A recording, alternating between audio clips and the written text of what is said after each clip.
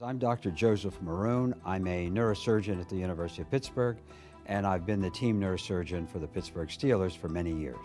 The InfraScanner is a handheld, lightweight system that uses a disposable fiber optic shield for patient interface. It uses near-infrared technology to detect intracranial bleeding.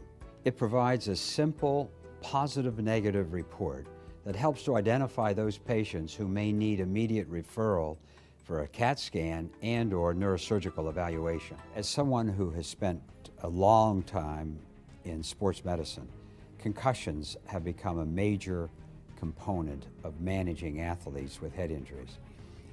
As we mentioned, concussions are sometimes, rarely I might add, associated with intracranial hematomas.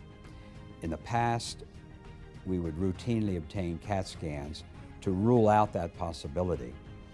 I've been able to use this in sports medicine, in professional football players, as well as college football players, in evaluating them for concussions, concurrently to do an InfraScanner and satisfy myself that a CAT scan would not be indicated at that time, and clinical evaluation and further judgment would be more appropriate. So that we've been able to use this again as a triage instrument to more effectively utilize CAT scanning in athletes with concussions.